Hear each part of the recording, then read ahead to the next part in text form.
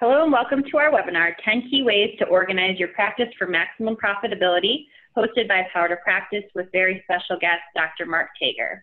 For those joining us that are not yet familiar, Power to Practice is a specialized EMR and practice management platform designed for functional and integrative medicine practitioners. We help practices around the country improve their business, simplify care, and increase patient satisfaction. After the webinar, please check your inbox. You'll be receiving an email invitation to schedule a quick online demo with a Power to Practice software specialist who can answer all your specific questions about our system. Now on to today's presentation. This afternoon's speaker, Dr. Mark Tager, is CEO of Changewell, a San Diego-based training company that helps practitioners enhance their presence in person, on camera, and online. A prolific communicator, he has given more than 1,000 presentations, written 10 books, and created over 100 video training programs. When not coaching practitioners to go from good to great, he helps health-related companies improve their messaging to doctors. He graduated from Duke Medical School and trained in family practice at OHSU School of Medicine in Portland, Oregon. Dr. Tager serves as Director of Practice Enhancement for the American Academy of Anti-Aging Medicine. Now, please welcome Dr. Tager. Great. Thank you, Kristen. Well, we all want the same things in our practice. We want to be effective in providing products and services to our clients, and we also want to be efficient. And if you look at efficiency, we've got this delicate balance between standardization and personalization. And this process of balancing those two are really what we're going to talk about today. A lot of what I'll be drawing on is my latest book on cash pay healthcare, How to Start, Grow, and Perfect Your Business, along with Stuart Gandolf. What we try to do there is to look at the major questions that we're being asked as we train and teach around the country. What kind of practice is right for me? What should I charge? How do I add products and services? Where do I start? And then how do I grow my practice? How do I create the ultimate patient experience and get patients from the internet? How do I make social media work? How do I get noticed, known, and remembered?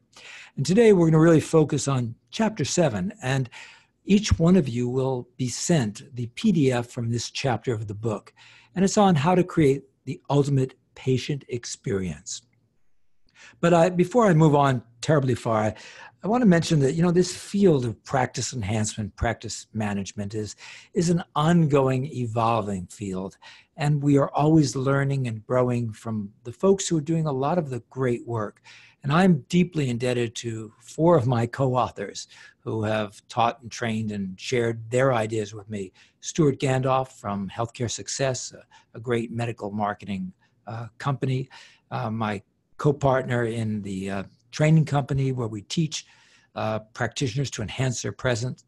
Dr. Mimi Guarneri, who I worked with her really on creating a structure to help doctors, mainly practitioners, heal themselves. There's a lot of wounded healers around. And finally, Dr. Stephen Mulholland, where we kind of came out with one of the first Bibles way a long time ago on the art of aesthetic practice. And I'm going to turn now to one of the models that we developed in that book. It's called the Conversion Cascade, and it is a way to conceptualize the patient journey. It begins with 6 steps, 6 links in a chain of success that begins with awareness. This is really how good your brand strength is, how good your internal and external marketing is. We move on to the phone and your ability to convert those folks calling into your practice into a visit where you pay exquisite attention to details and you do a great consult, which provides good outcomes and road mapping. And as you work through your treatment protocols, getting that patient adherence. From there, we move on to maintenance, perhaps upselling to better results or other treatments. We want to expose our patients to new products and services through cross-marketing. And we want to ask for ambassadors. We want referrals and loyalty programs in place. And then all of that now is funneling back into social media, where awareness is growing even greater. But what's the problem? That sounds great, doesn't it? We've got these great 6 steps. The challenge is that there are leaks, and this is what really ruins the process and ruins both the effectiveness and the efficiency in what you do. Indistinct branding, an unclear value proposition, really muddies the water of awareness. The leaky phone, we'll speak to that in just a moment. The callous consult, inefficient practice management, the lack of selling skills for all the key staff, fear of asking for a referral, and then not having a well-defined social media strategy in place. So this is the existential question: who are you? And we can apply it not just individually, but let's apply it to your practice as well. Because really, the first of our 10 steps is that you've got to build a compelling brand. So since day one, people have looked out at their herd of cows and said, well, which ones are mine? And more specifically, which ones are the ones that are belonging to the RR branch? So we came up with this concept of branding cattle. And today, now even all cattle have little tags on their ears to identify who they are. And the purpose of branding is really two goals to it. The first is to differentiate your product and service from everyone else. And the second really is to attract customers and money. So what is branding? Well, it is everything you do or don't do to cause your product or your service to stand out and attract customers and money. The purpose of branding really, if you think about it, is to transform the generic into something that is specific. So let's look at oats. One of these sells at retail for 5 times more than the other. They're the same oats for the most part. Well, there's at $1.42 a pound, you can buy a bag of oats. It's quantity, it's cheap, it comes in a paper bag. You can move up a little bit and get something that is branded more heavily. It is familiar, it is fast, it comes in a nice cardboard can, and it's $3.04 a pound. Or you can go all the way for Irish, acclaimed, unique, beautiful gold-colored can, and it's $6.88 per pound. They're all oats. Theodore Levitt, years ago, came up with a book called The Marketing Imagination. And he said that all goods and services can be differentiated and usually are. So he had a total product concept that's worth holding on to, and that there's a generic service. There's an expected service. There's a level of service that is augmented. And finally, there's the potential service, what you could actually aspire to have happen. So if you think about a medical practice, well, a generic license to practice, well, that's a table stakes. That's the ante to get into the game. They expect that you're going to keep some kind of records. But an augmented and potential activities are extra value that the customer does not expect, and in potential, everything the service could become. So you might ask yourself, are you different? Does your practice meet the minimum customer expectations with respect to the generic and the expected? Well, yes, if that's true, well, you're probably not too different. If it's no, then you better have some remedial efforts in place. If you're not sure, then you want to benchmark your competition. So if you do a differentiation analysis, you look at the deficiencies. Where do we need to catch up with our competition? Parity, well, where are we kind of equal? And what are the opportunities where we can move ahead? So the ways you become different is to identify the intangibles that patients value, find ways to make them tangible, turn these intangibles into service deliverables, and turn intangibles into products. In short, you really want to delight your patients. So who are you? The next step in this 10-part step is really, once you get a sense for that, to make sure that each team member knows what sets your practice apart, and they should be able to deliver that in a 30-second spiel. We ask the question, is your presence in person and online attracting the types of patients that you want to treat? We do the elevator exercise, which is a great exercise to do. You turn to someone in your practice and you say, hey, tell me, what makes the practice unique? And see if they can get that across in 30 seconds. Let's now look to the next break in the conversion cascade, and call that the leaky phone. So you've got to fix the leaky phone in order to have any chance of success. There she is. She is your millennial. She's the youngest person in the practice, the lowest paid. She's had the least job training. And your future, your finances, your revenue depend on her. My colleague Stuart Gandalf from Healthcare Success has audited thousands of practices and calls. And what he's found that if you audit the calls, here's what you find.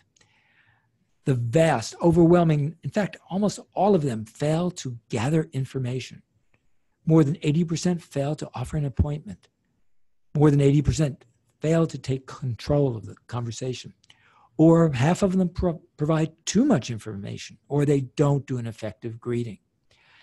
And call monitoring reveals that there's long holds, that callers get forgotten, there's busy signals, there's no answers, that people are polite but confused, they're rude, they're harried, or they make diagnoses over the phone.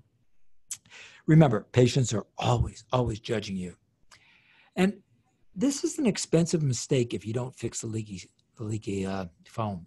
Because if your practice, let's say you spend $50,000 on marketing, $5,000, $6,000 a month, and you generate 300 inquiries, but you mishandle half of them, you could say that the front desk lost you $25,000. But if that average case is worth $2,000, then the opportunity cost is much, much higher, $300,000.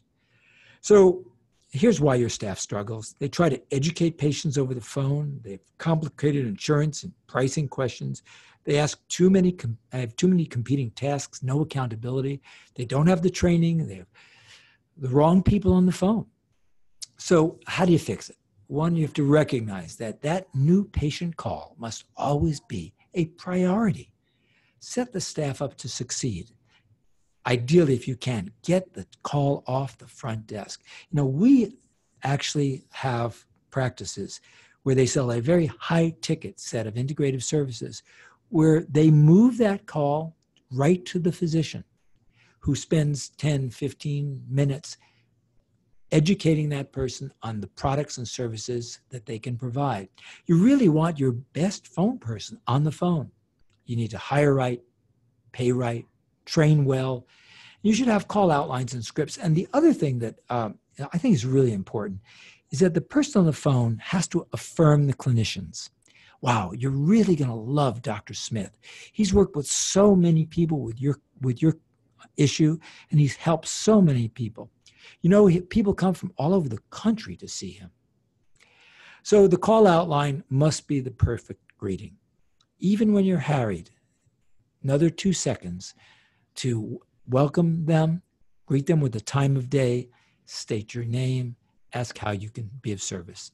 Discover the need, establish value, provide a dual alternative close. We have time Tuesday, we have time Thursday, and answer any objections. This next issue, this next little bit of technique comes from my observation that I can pretty well tell how healthy a practice is in the first 2 minutes I'm in the office. Because I've been in offices where the staff have no neck. What do I mean by that? There's something called a bracing, which you brace for an attack. It's the old fight or flight mechanism when you bring your shoulders up to your ears to protect your neck, which is a very vulnerable part of the anatomy. And that's sort of how wild animals kind of kill you. They grab you by your neck and shake you till you're dead. And it's called bracing. And it is a phenomenon you will see in practices that do not have an affirming culture. And one of the luxuries we have, the 47% of practitioners who are independent and not employees, really have an opportunity to create an affirming practice culture. And what that means is a focus on gratitude and appreciation. Catching people doing something right, letting them know you appreciate their contribution to everything you're doing. I think you also want to spend some time to understand people's motivations because they're not all the same. You can look at millennials today, and a little bit more money may be a lot less important to them than more time off or even time with you to learn to grow. I think you also want to get in the habit of providing timely, specific feedback to help them grow and change, more positive than negative, and it should be immediate. Let's look at the next break in the conversion cascade. And that has to do with something I call the callous consult. You really have to be at your best in the consult. So let's look at what that means. The first thing is you want to drop the gun. Now, what do I mean by that? We are so tempted to quote unquote should on our patients. You should, you must, you have to. And, we have a pill for every ill in the conventional world. Well, we don't want to have a supplement for every symptom in the integrative world. We want to be able to tease out patients' motivations and be their coach and their guide in this process, as opposed to being so directive. And if you think about it, there are three aspects, three tools that we have. The first is our gift of time. The second is our gift of empathy.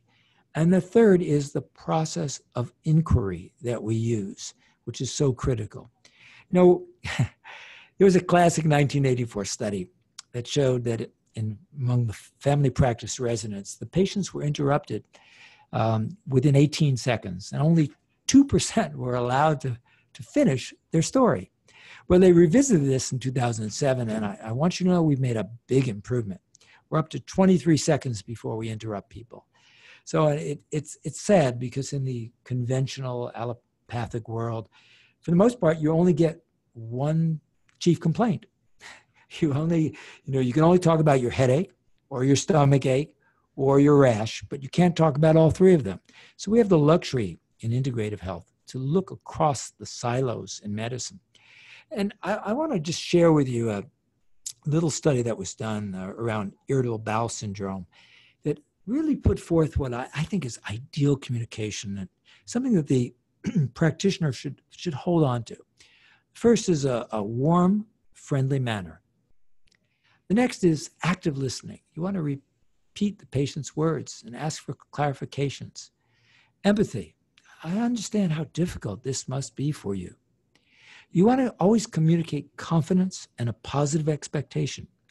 I've had a lot of positive experience treating this, and I look forward to demonstrating that my methodology, what we're going to do here, how we're going to heal your leaky gut, is a valuable treatment. And I think my favorite one is this 20 seconds of thoughtful silence while feeling the pulse or pondering the treatment plan. Along with Robert Hughes, we do a lot of training and enhance your presence. But it really starts there. Your presence is at its greatest in the treatment room, in the consult room, where you are right there close to the patient.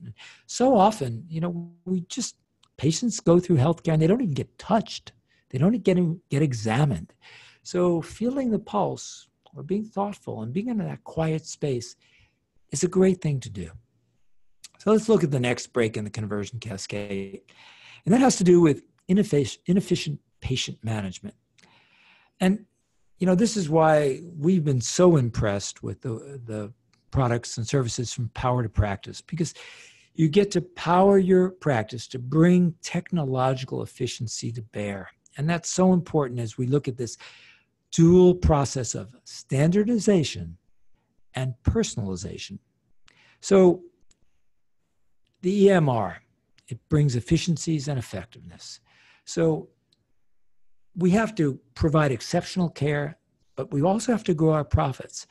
And you have to use technology, I think, that is really fitted for the integrative model.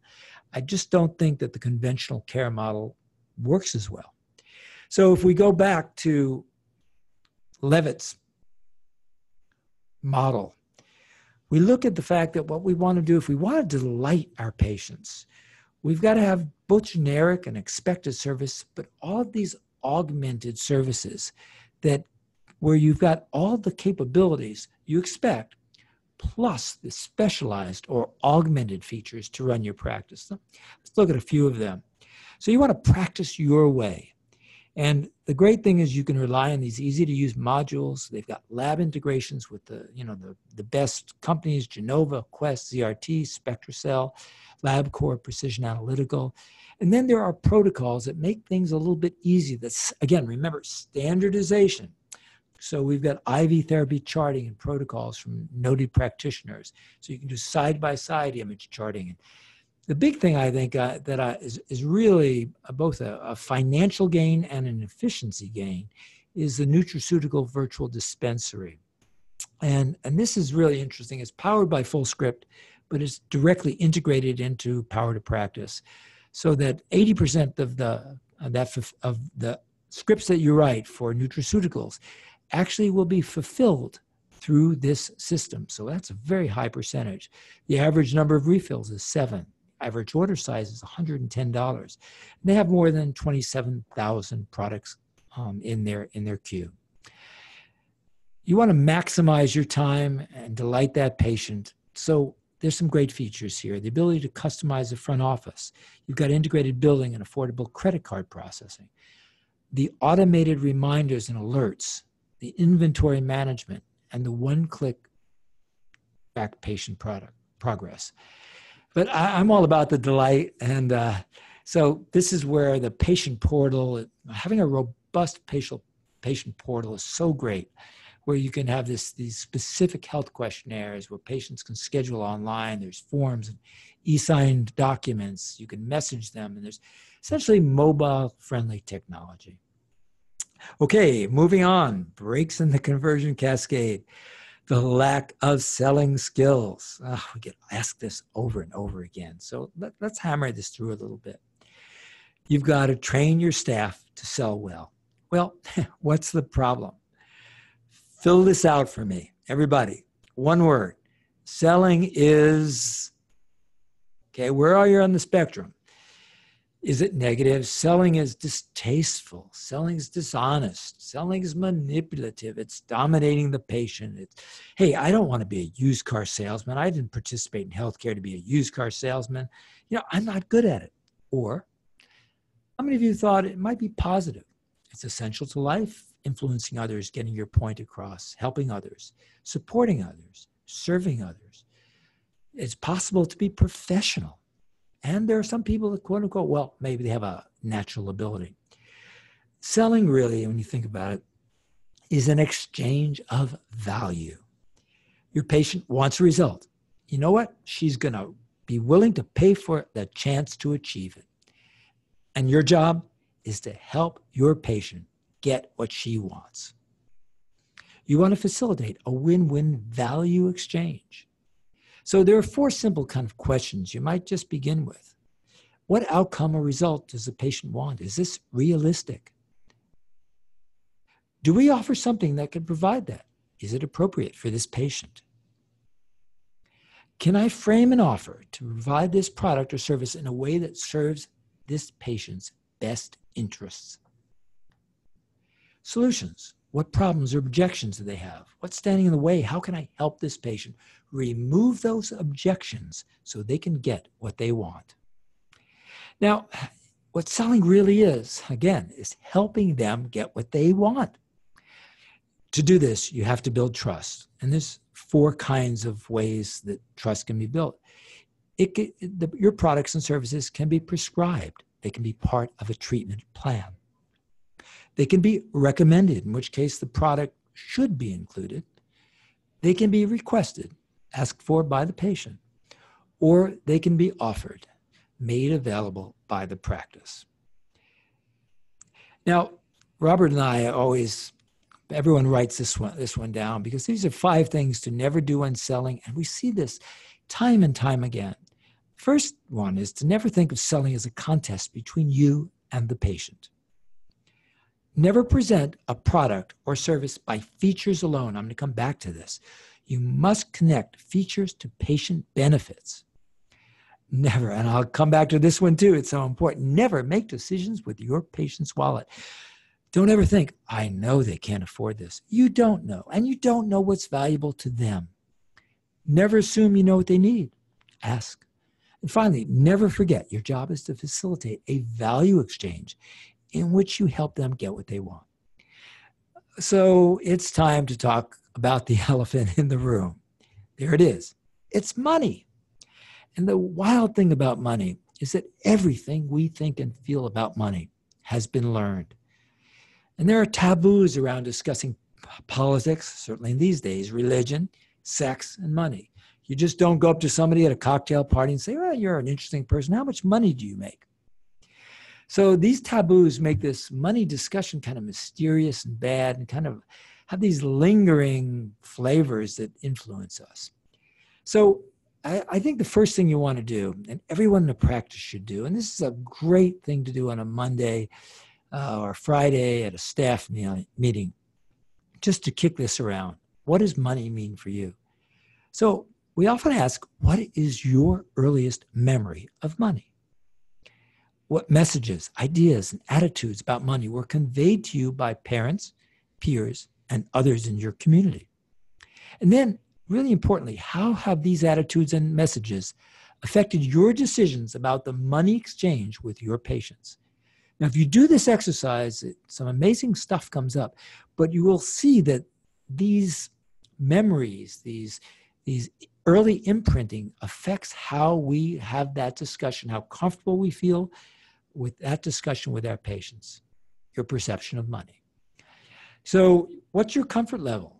How good do you feel about recommending products or services that you may consider expensive? Remember, you never make decisions with your patients' wallets.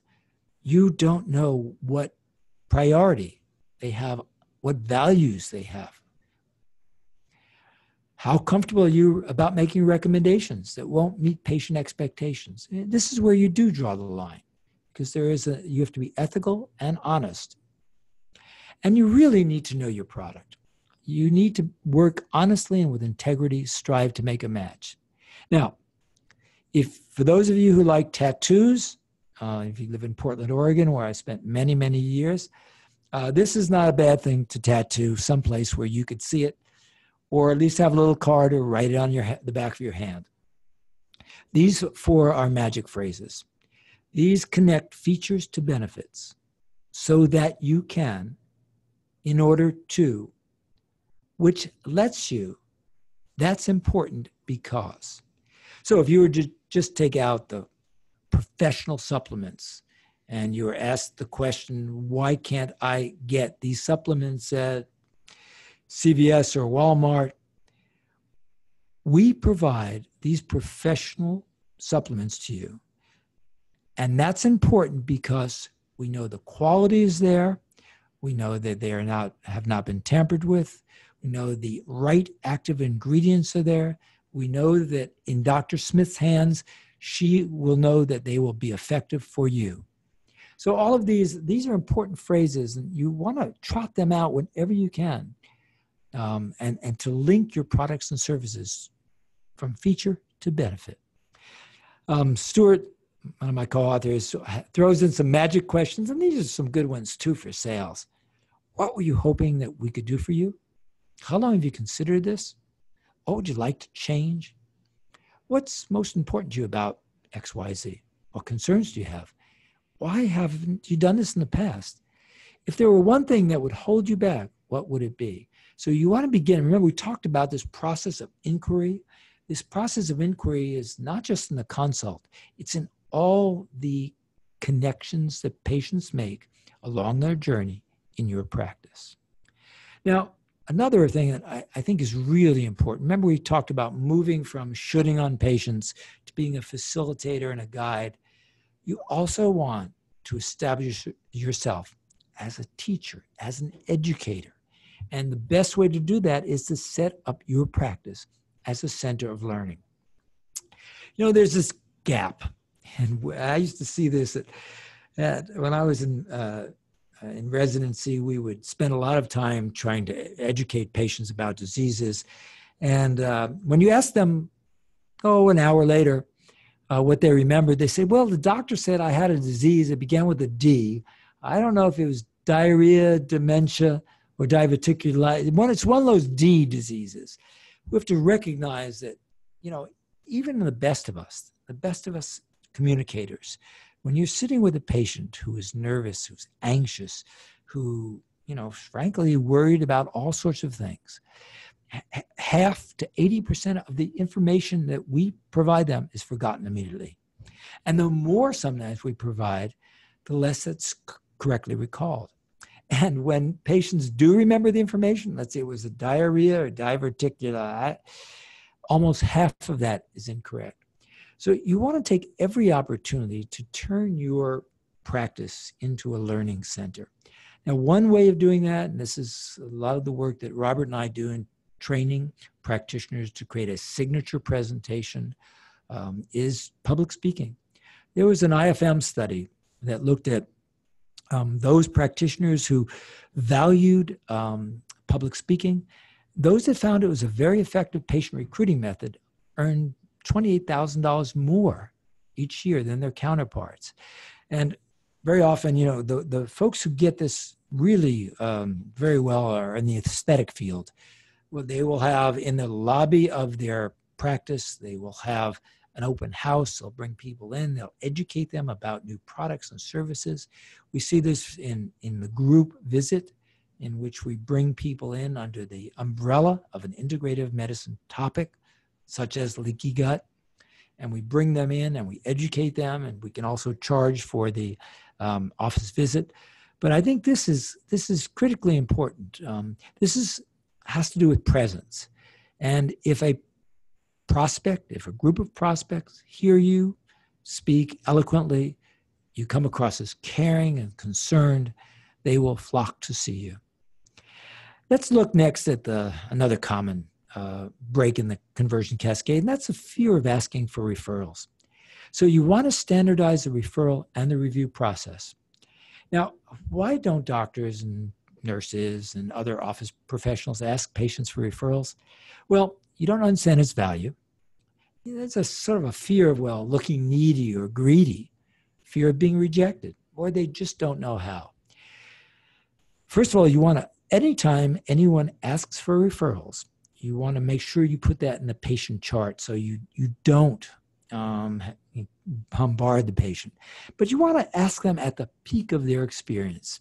So anytime a patient spontaneously says to you, wow, you really helped me with XYZ problem, that's when you ask.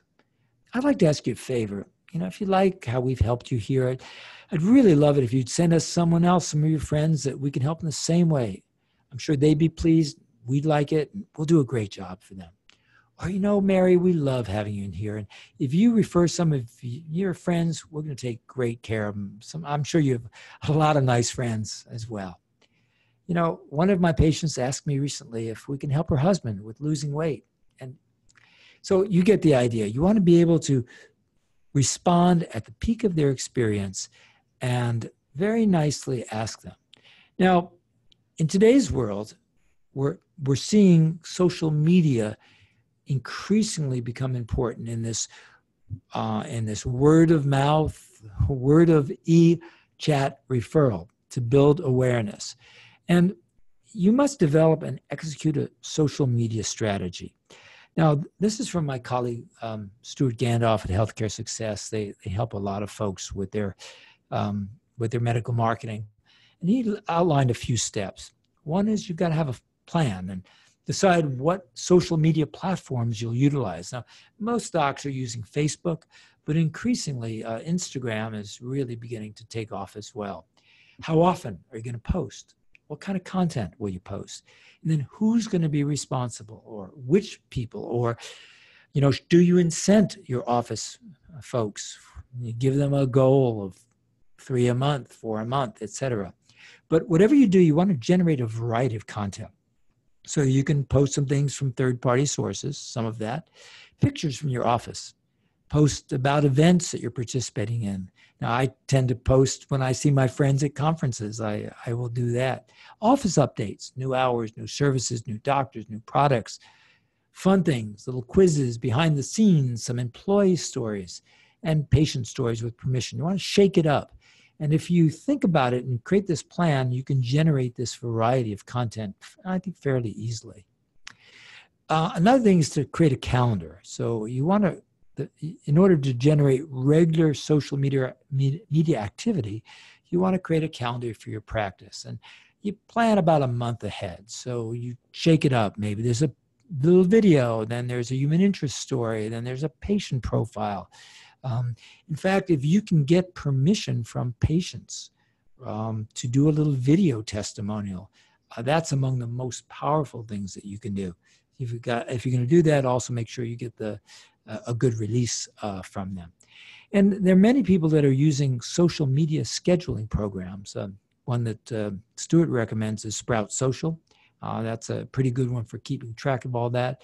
And then you'll want at some point to utilize some of the paid social media campaigns, where these are the ways that you can have posts boosted and sponsored posts. So you really get this wider net to attract new patients. And often this comes down to determining what it is you want to do in-house and where you want to use an agency. Now, you can get agencies who just do social media for you. And, if you've got questions, I could recommend a few good ones. But the in-house side is, you want to provide the updates on the day-to-day organic activities, grab your photos, the photos of the doctors, the staff in action. You want to post when, there's some engaging content, and then you also want to respond to the patient comments. Now, the agency, on the other hand, can share the SEO blog posts. They can update information, but they're really good at also creating and managing this sponsored and boosted content. So you've got a budget. They can help take your assets and move them forward in the best way possible. So that's how you might find that balance. So the conversion cascade, if you think about it, are these 6 steps. The awareness that comes from your brand in the marketplace, from your internal marketing, and you move people through to make that call, where the job of that receptionist is to be so engaging that she sucks that person through the phone lines and into a seat into your reception room, where they are excited and ready to see you, and you wow them in the consults. You delight them, you wow them, you listen to them, you make the eye contact, you lean forward a little bit. You are at your best in your listening and in your in the therapeutic roadmap that you provide for them. And this allows you to set up a treatment plan and set the expectations with the patient. Really critical, expectation setting in everything you do is critical. And then if you're having a great relationship, they're coming back. They are coming back into your facility where you are doing additional treatments, you're doing maintenance procedures, and you can expose them to other services, cross-market other services. So you're an integrative practice, but you just decided to move into, let's say, aesthetics. You've bought a hydrofacial, you brought an esthetician in, you're bringing in someone, a PA or an NP to do injectables. You've just made a skincare line available in your practice to complement your nutraceutical line. So these are the ways you begin to add these other services. And if you've got folks who are bought into this journey with you, then you're not selling them. You are providing additional value in carefully selected services and products that you're integrating. Ask for word of mouth referral. It's interesting. There are so many practices that just thrive without social media. They do great because they provide a great service. They've got raving fans. They have loyal patients. And you can do it without social media. You just do great care and let people know about it. But increasingly, you want to have this social media presence. It's most important for attracting millennials into your practice. The millennial is so different because when they come into your practice, you've been doing social media, they come in and say, how's Skippy doing? They know Skippy's your dog. Well, it looks like you really had a great time in your vacation in Hawaii. I missed Jenny's birthday. It looks like the whole team had a fabulous time. So they know more about you when they come in to see you than you've ever thought possible. So it's really important to keep that presence. And as part of that, I guess I've always had the question of how open do you want to be? How open do you want to make the kimono? You know, in the aesthetic world, you know, it's fun, it's light, it's frivolous, and you know, you can post lots of fun stuff. In integrative medicine, where perhaps you're dealing with chronic disease, it's a little bit more subdued in terms of how much you're going to let people know about you personally. But you can find that happy balance. And, you know, that's something that you might work with your social media agency on, is getting that happy balance as well. So I will be sending to each and every one of you Chapter 7 from the Cash Pay Healthcare book.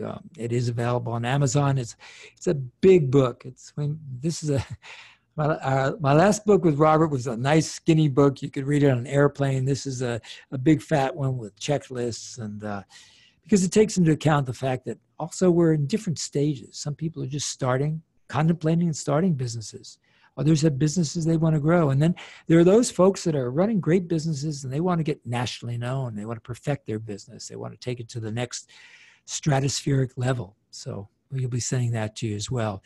Any questions or concerns, you know, there's my email, mtager@changeworld.com. I'm really active on LinkedIn, business to business. You can grab me on Twitter at Mark Tager, and I'm recently doing a fair amount of Instagram at drmtager.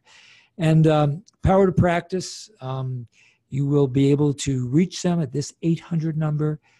They will send you a note about a demo. It's a wonderful system, and it's so much more than just record keeping. It is a system to engage. It is a system to attract. It is a system to educate, and a system to wow patients. So, you know, as we've looked, we did a pretty comprehensive survey in the book, and I think in one of the early chapters, about EHRs and EMRs, and really, if you're in the integrative space, this is the product for you. So without further ado, let me turn this over back to Kristen. We'll be glad to grab a few of your questions and answer those as you ask them.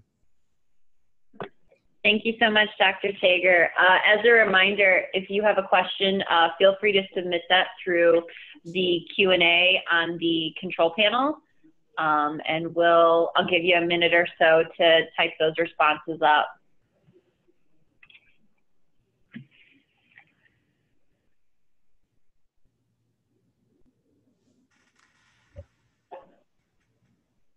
Okay, what's a good budget for paid social media?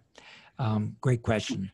So we have seen, you know, this depends on the size, scale, and scope of your business. I mean, there are, you know, there are $5 million healthcare businesses to $1 million. There are practices that are 500,000, but small and boutique and do very, very well. So what I recommend here is that you set, you know, most people set about a 10%, 8 to 10%, sometimes even up to 12% marketing budget. And you look at your mix, and I think you can do pretty well for maybe 2 or 3% of that going to the social, maybe 4% into social media. It's not uncommon for a, you know, modest size integrative medicine practice to spend $3,000 to $5,000 a month on their social, $2,000 a month as well. So I hope that helps and answers that. Do you find it's easier to give a patient specific summary of the visit so that they can recall the information? Absolutely. I think what you want to do is you want to make sure to have printouts. You want to engage them in a patient portal, which is very important, where they can learn. The other thing that I've seen that is we really advocate is that if you can get comfortable with video and create some video blogs or some video FAQs, one of the best use of your time is to create a library of video FAQs to which you direct your patient pre and post. Now, we've seen this used very successfully by cash pay surgeons who basically see the patient with a telehealth visit first, a free telehealth visit. Maybe they'll send their x-rays over. And this gets to the question someone asked just a minute, just about telehealth as well. So we'll see this. They will do a telehealth consult. Sometimes it's paid, sometimes it's unpaid.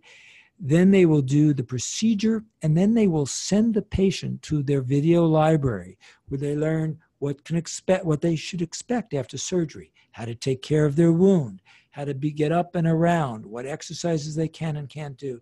And increasingly, again, we talk about this in the book, as you develop a membership model, what you're doing, if you still want to take insurance, remember, it's illegal to take insurance in one place and not in the other. You can't do that. You can't have your cake and eat it too.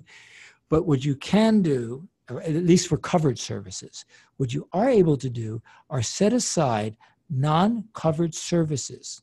For example, a nutrition consult, an mHealth, we will review your mobile health data. You have access to our video library and access to our seminars and our webinars, the meetings we hold in the practice. So you can come up with a set of non-covered services that really work well in a membership model for which you are contracting. Okay, let's see. How telehealth. Telehealth. There are so many good telehealth platforms these days. I mentioned about 5 of the best ones in the book. Some of them have some integrated features for charging patients. Remember, telehealth is still state regulated. So my advice is always to check with a healthcare attorney in your state to make sure that you are not crossing the lines. Some states, for example, Florida, you have to, they have a law that you have to see the patient in your practice. Others, it's the Wild West. So this is constantly changing. So what I recommend for telehealth, by the way, is a good microphone. What I'm using right now on this session is a Blue Yeti microphone that really captures sound well. I like the Logitech camera. We'll use that. It's $130 or something like that, and it's 18 pixels. It's excellent for video. So both of those can help as well. Next, how do we sell tickets to talks at our practice without coming across cheap? And how much do we charge for tickets? Well, this is interesting because this gets to the membership model. So if you are in our membership model, which is pick a number, $1,000, $2,000, $3,000, in which you're paying for access and all these other non-covered services, one of them is you exclusively get to come to our educational events. And you can bring a friend for free, or you can usually charge any place from, if you're just charging for events, you can charge any place from $25 to $70, depending upon the length, what they're getting. If they're getting some supplements, you'll get a free bottle of a supplement, and that's a $70 value, or a book. So that's how that works. So the question was, does it come across cheap? No. You want to establish value, but there are some, remember, not all patients are equal. If you had a patient who referred 5 people to you, you would go and say, Mrs. Jones, thank you so much. We normally charge $75 for our 2-hour seminar. Please be my guest. Bring your 4 friends also, because I know they'd love to hear this talk on leaky gut.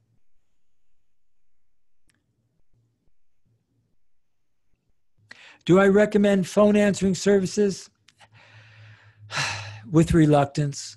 I mean, the best thing that you can do is to have a dedicated individual, or to take the call yourself. If you are small and you're in a micro practice, you can have a phone answering service, but then it should be, Dr. Smith will personally get back to you, because you, in fact, are the best salesperson for your practice. You know the most, you're the most passionate, and you can guide that patient to come in and to work with you. So I think, any other questions, Kristen, that you got? These are the ones that I saw that came in. Those are the ones I saw as well. Okay, excellent. Well, on behalf again, of... Go ahead. Yeah, so go ahead. I just wanted to say thank you again for your time and expertise, and that we'll send the recording out tomorrow to everyone. Awesome. Thank you, everyone. Appreciate it.